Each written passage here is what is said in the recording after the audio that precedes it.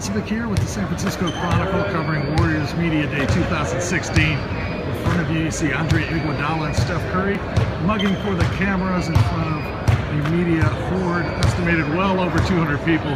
We'll show you some sights and sounds from Media Day here in Oakland at the Warriors practice facility. To be honest, this is the biggest one we've seen here over the years. It used to be a much smaller affair. Now it's blown up with the Warriors' popularity, which also comes with big expectations. The way that these guys received me here.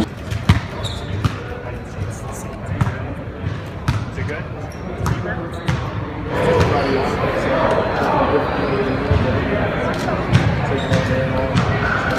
Myers here, GM of the Warriors, and newly promoted as well to a higher position. Congrats on that. The scope of Media Day is so much bigger than in the past. Did you ever imagine it being like this? You know, we talked about moving it, Al, to Oracle, which, no, I couldn't. That's next year. Yeah, I don't know, but no, you know, to feel like to garner this much attention, I felt like in the past, and Raymond Ritter would be the one to answer it best, but it's a whole different experience this year at Media Day.